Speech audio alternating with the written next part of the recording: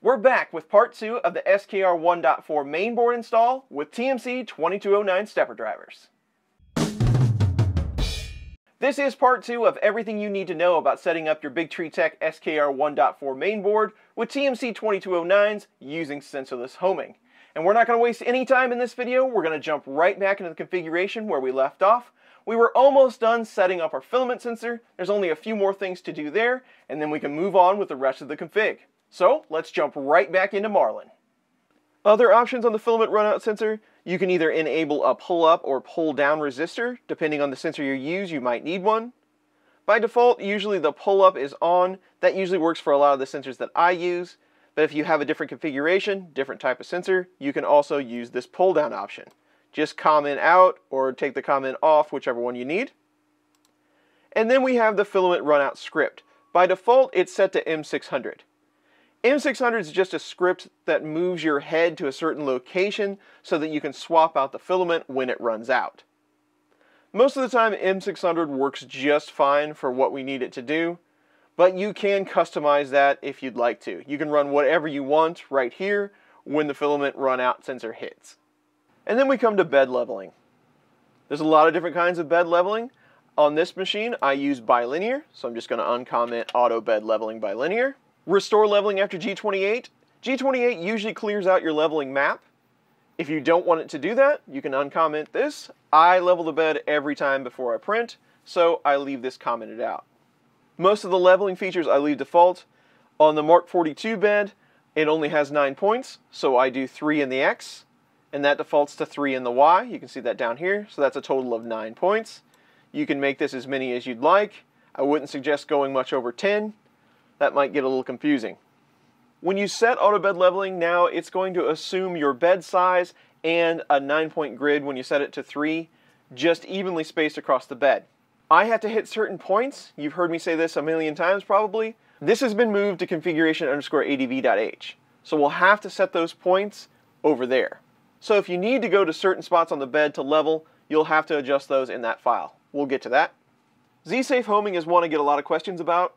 By default, if you're using a Z-probe, it's going to assume that you're going to home in the front left corner on an i3 Cartesian machine.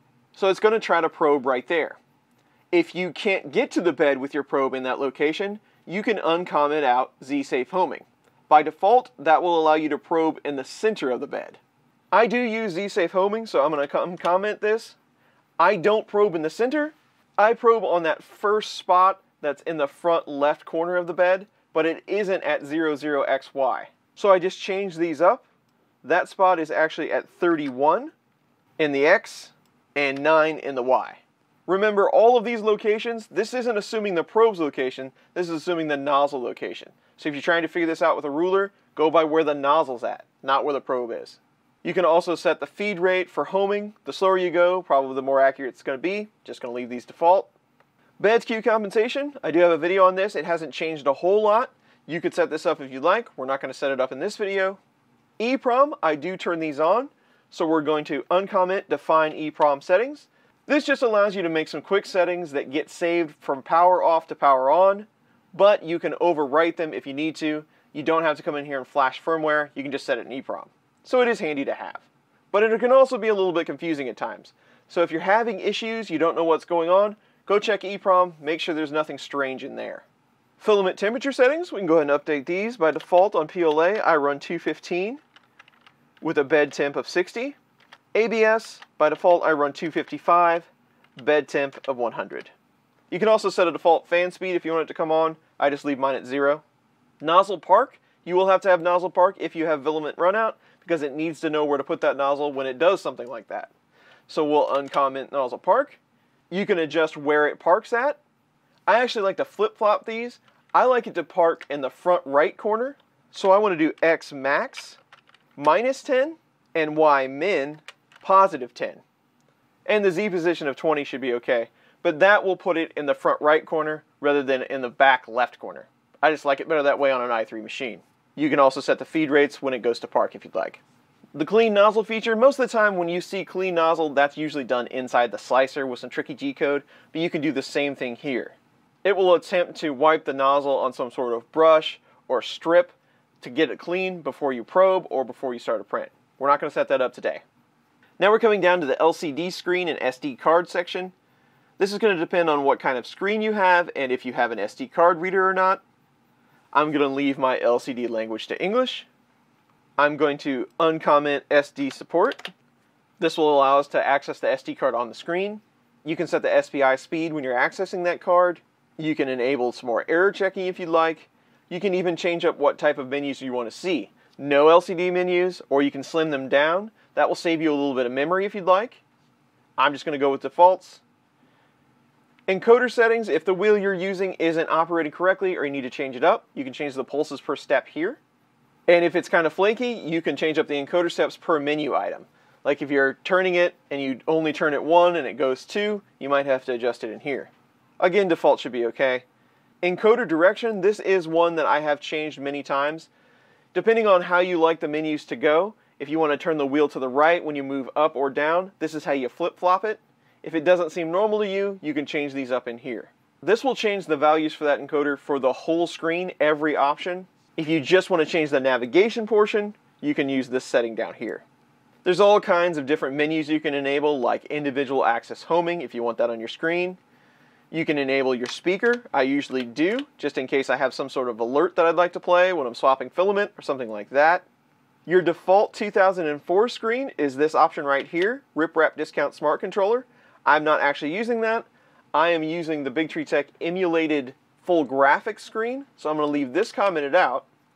And I'm going to scroll down, and I'm going to enable Rip Wrap Discount Full Graphics Smart Controller. That'll allow me to use that emulation option of this screen. If you have a serial touchscreen like this without the emulator, it really doesn't matter what you set your LCD to because it's going to ignore that anyway. It's just sending commands over the serial. It's not an actual screen.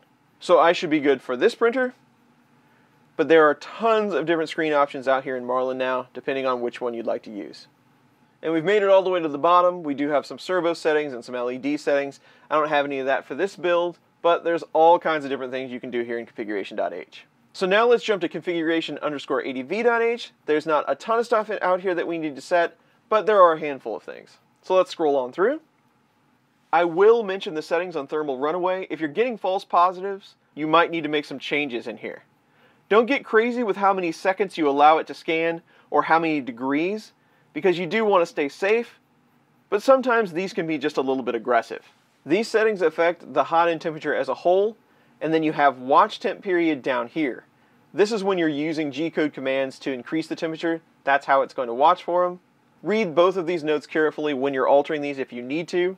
My Mark 42 bed at 12 volt, it does tend to trigger occasionally when the part fan comes on, so I do increase it a bit. So what this is saying is it's waiting for the bed to increase 2 degrees in 20 seconds or it's going to throw an error. Mine doesn't actually heat that quickly, so I jump mine up to 90 seconds. So if it doesn't see a 2 degree change in 90 seconds, it'll error out. That's more than enough time for the bed. I get those questions about this a lot, about false triggering, so this is how you would adjust it if you needed to. Moving on. The auto fan pin settings, this is one of my favorite settings that I like to set because this will allow you to control PWM pins based on thermistor temperature. So I don't want my hot end fan to run all the time. I only want it to run when the hot end is heating up. So here we can just use the same method. We can go check the back of the board. Here we did use the second extruder heater pins for this. That's this one right here. And that is pin 2.4. But you can just change this right here to P2_04. You can set the temperature that it kicks on, the speed that it kicks on. I'm good with 50C. I'm good with full blast. Those should be good settings. That's a really nice feature. You don't have to listen to that fan run all the time. And I'm just going to kind of hit the highlights on the rest of the advanced file. There are a few things we have to change. You can control case lights if you'd like. There's some code in here for external loop controllers. That's a completely different subject altogether.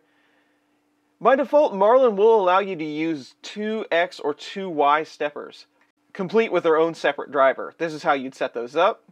Here's where you can set up 2 Z motors using 2 stepper drivers. You can use that if you'd like. You could use E1, for instance. Dual carriage settings, we don't need all that. We do have to adjust home bump. When you're using sensorless homing for X and Y, it doesn't like home bump.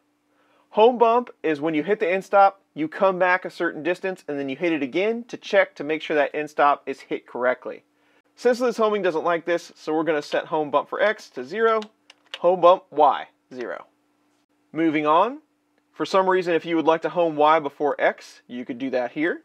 Some information for the BL Touch. There are several different BL Touch types now. You might want to go through here if you're having BL Touch problems. Backlash compensation. This is a rather new feature in Marlin. This will try to help you compensate for backlash as you're changing directions. Backlash on a gear or a belt. If you're seeing something on your part that might look like you're suffering from that, you can come in here and try to configure this and compensate for it. I have never done it, but maybe we'll do that in the future. Here's where you can use things like digipots or PWM motor current controls, like if you have a Rambo Mini. You can enable these and then you'll be able to set the current with a couple of G-code commands or just set it permanently in here in Marlin. We're going to use the 2209 interface, so we don't need this. You have some additional LCD features down in here. Your LED control menus. You can adjust more advanced features of how the things on the LCD screens are displayed. Power loss recovery can be set up here. I'm not going to set that up today. You can change up how the SD card sorts its files. Here's a setting you might be interested in. If you would like to store your G-code files on the SD card that has the firmware on it, the one you use to load the firmware on your board, you can switch that up here. By default on most boards, you're going to pull from the LCD screen the card that's running on it, and that's what we're going to do. But if you would like to switch over to that onboard card, you can uncomment this line and switch it over to onboard. We're just going to use the default card that's on the LCD screen, so we'll leave this commented out. But if that's what you want to do, that's where you enable it. And then we come down to the next feature that we need to enable, and that's baby stepping. We're just going to uncomment this line. I like to have this on all my printers just in case I need to adjust that first layer height on the fly. We can leave most of this default, but if you'd like a little more granular setting, you can reduce this number here. I like to enable double click for baby stepping. That means you can hit your LCD knob twice and it'll go right into baby stepping, but that's only when you're printing, remember that. If you'd like to make it always available even when you're not printing, you can uncomment this line. And I like to make the baby stepping value adjust my Z probe offset. So we're going to uncomment this line. That Z probe offset that we set in the configuration.h file, this is going to allow you to adjust that on the fly if it's not quite right. That way you don't have to go through this lengthy calibration process when you're installing a probe. You can just adjust it on the fly, record that number, and go from there. So we should be good with baby stepping. Linear advanced, I have a whole video on this if you'd like to enable it. I'm not going to enable it in this video. Right here is where you can adjust all the probe points that your probe can reach. I have to do this on this printer because I have the Mark 42 bed that has specific spots. So I'm going to uncomment each one of these lines. And I'm going to set a numbered value to the spot that I need to hit. Remember, this is where the nozzle is, not where the probe is. My minimum probe edge left, I'm going to set that to a 31. So from the left edge, I'm 31 millimeters in.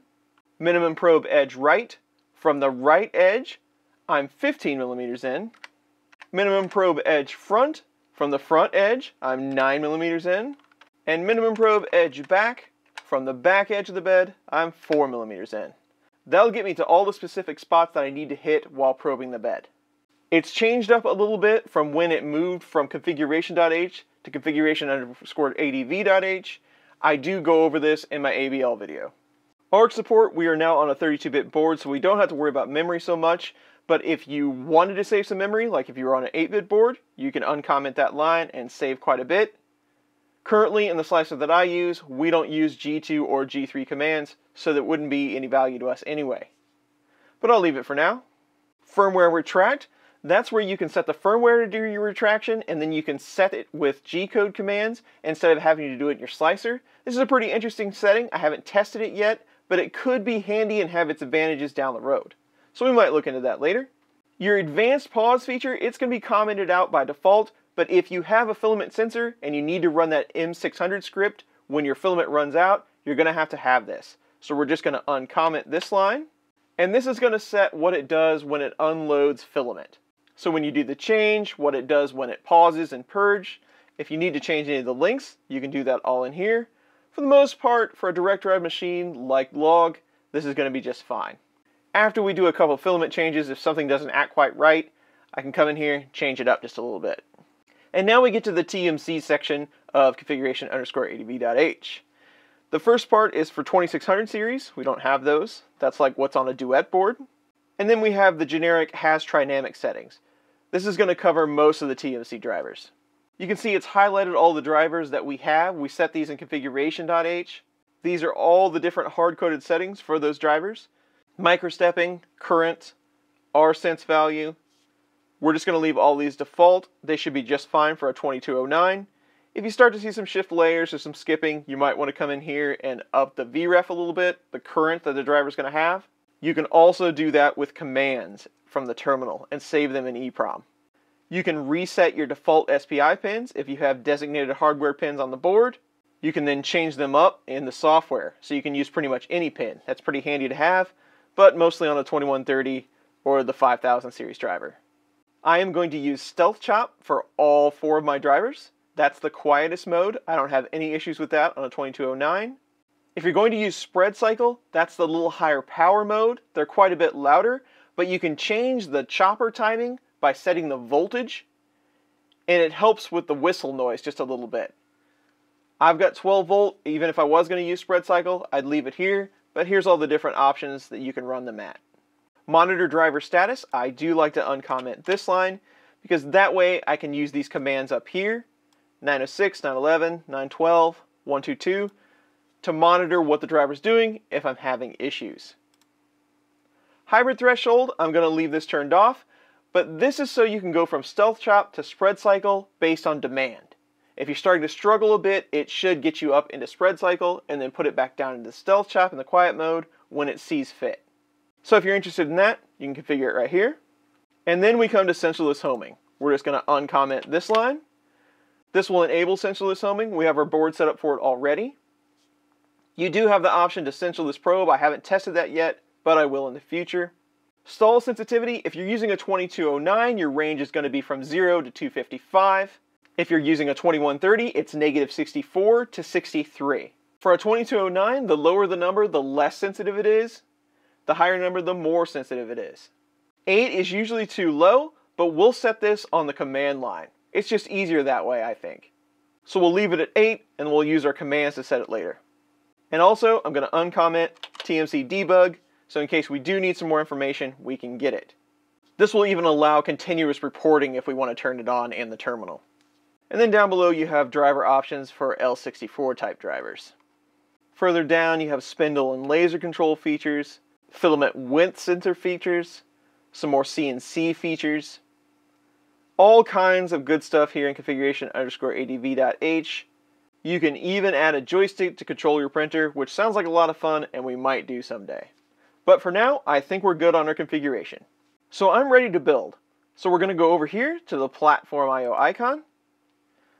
We're going to select the environment that we're in. It's going to look like this by default, but if you scroll down, you're going to find your processor chip. We're on that LPC 1769, and I'm just going to hit build. Down here, you can watch for errors. If anything pops up, we might have got it wrong in the code, but hopefully it builds clean. And the build was successful. You can scroll up down here in the terminal window. You can see right here we built for LPC 1769 because we're using the turbo board, and we had success, and it ran for about a minute. Now to load this firmware on your SKR board, I highly suggest the first time out, you just use the SD card. So take the SD card out of your printer off your SKR board and load it onto your computer. And you'll probably have an Explorer window pop up as soon as you mount that SD card. Here's your firmware.current file. When you load your firmware by putting that firmware.bin file on your SD card, then you turn your printer on, it's going to take that existing bin file, load it on the board, and then rename it to the .cur file. So if there is a new bin file on here, it's going to do the same thing and turn that new bin file into your current file. So just for reference, if you wanted to rename this file to .bin, you could use it on another machine or reload it if you think you need to. So every time you compile, it's going to build a firmware.bin file out here in VScode. And the easiest way to find that is to head back to your Explorer. And in your current project directory, you're going to have a PIO. Expand that, expand build, and then the processor or board name that you're working with. In this case, it's the LPC 1769. And right here, is your most current firmware.bin file from our last compile. And you can just right-click on it and reveal in File Explorer. There's the file we need. Let's just right-click, copy, and we'll paste it on our SD card. Make sure you don't change the name at all, and there's really no need to clean up that firmware.cur file. It's going to do that for you.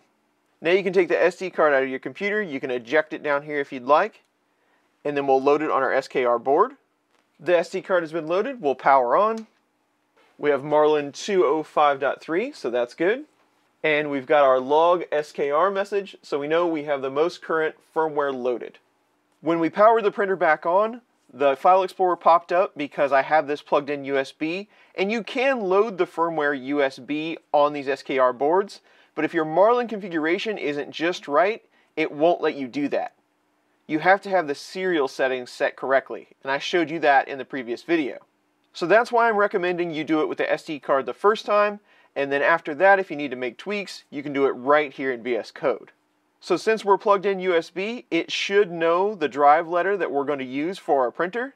You shouldn't have to update anything in VScode. You can just come back over to Platform I/O. Since we've already built and haven't made changes, you can just hit upload.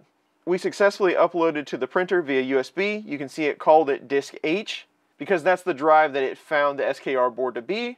And now all you have to do is re-power cycle the printer to load that update. Both the USB and SD card versions of loading the firmware are going to work exactly the same way. Now let's test the printer and make sure everything's working correctly.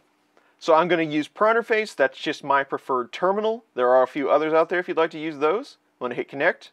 We are now connected to our printer on COM5 at baud rate 115200. We'll just start with some basic movements to make sure we have the motor direction set correctly. Let's try to go right on the X. That looks correct. Let's try to go back on Y. That looks correct. And let's try to go up on Z. And that looks correct. Now let's go ahead and heat up the hot end and the bed. On the hot end side, I want to make sure that that fan pin configuration we did is going to work. That fan should come on as soon as it hits 50 degrees. The fan has come on successfully, so we know we have that setting correct. And both the hot end and the bed are heating successfully, so we'll just wait for them to come up to temp. We're up to temp. Let's go ahead and do a test extrude to make sure our extruder motor is turning the right direction. I'll just do 25 millimeters. And I'm starting to see filament come out, so that looks good as well. Let's do an M119 to check our current end stop status as well as our filament sensor status. Our filament sensor is currently triggered. That means the filament is present on my machine. When it goes open, that's when it initiates the M600 cycle. So let's back our filament out to make sure that filament sensor is going to go open when the filament isn't present. The filament is out. Let's do M119 again. And now our filament sensor right here is open. So our filament sensor is working correctly. So the next thing we need to worry about is sensorless homing. If you do an M503, that's going to display a lot of the EEPROM information that's currently loaded on that printer board. These do have a simulated EEPROM, but it should work the same as your regular Arduino boards. It's always a good idea when you load firmware to reload EEPROM. So we'll do M502 to bring in all the firmware settings into EEPROM. And then we'll do an M500 to save it. Again, you can take another look with M503. We are concerned with this M914 command. If you run the M914 command, it's going to show your homing sensitivity for sensorless homing. Now I know for a fact that the default setting of 8 is too low for this machine, but you're going to have to play with this a bit. Depending on the printer you have, you might have a different sensitivity for X or Y. And let me just show you what it's going to do if you have your sensitivity set too low. It's going to crash into the end stop. So we'll just go ahead and do home all. And you can see our Y crashed and sensorless homing didn't halt it. But the Z did home correctly, so at least we know the probe's working. So we definitely need to increase that sensitivity a bit. X did home somewhat successfully, but I still think that that isn't quite sensitive enough. So we're going to do M914. Let's change X to 20, and let's set Y to 40. You can do M500 to save that in EEPROM. And let's just home all again, and maybe things will be just a little bit quieter this time. So X still isn't sensitive enough. it halted the printer. So we'll reset and we'll connect back up.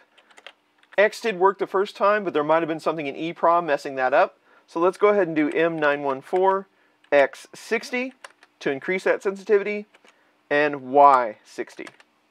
We'll send that, M500 to save it. Let's try that home one more time. When I set it to 60 on the X was still crashing, so I actually bumped it up to 80, and now we're homing correctly. There really is no science to the stall guard sensorless homing setting. You just kind of have to play with it until you get it right. So I'm happy with the sensorless homing setting at 80 and 60. Let's go ahead and do a G28 to home. And I'm going to do a G29 to make sure my auto bed leveling sensor points are correct.